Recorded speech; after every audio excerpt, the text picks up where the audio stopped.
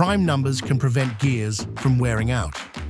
Here's how repeated gear contact causes wear and tear, leading to breakdown. To understand this, consider two pairs of gear, 7 and 14 teeth versus 7 and 11 teeth. Which one will last longer? Initially, the first teeth in both the pairs are in contact. In the first pair, after a full turn of the small gear. The large gear rotates half a turn, causing the small gear's first tooth to hit this tooth of the large gear.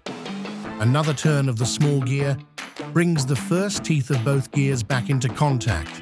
This pattern repeats because 7 and 14 share a common factor of 7, causing the same teeth to interact after every 2 turns of the small gear or 1 turn of the large gear, leading to rapid wear in the second pair. 7 and 11 teeth have no common factors except one. After a full turn, the small gear's first tooth hits this tooth of the large gear. After another turn, it misses the first tooth and instead hits a different tooth of the large gear. Another turn, yet another different tooth.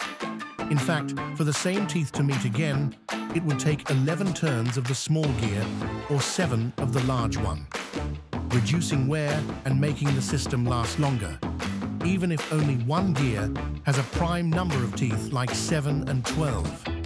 It prevents repetitive contact and extends lifespan. Now, which of these two systems do you think would break down first?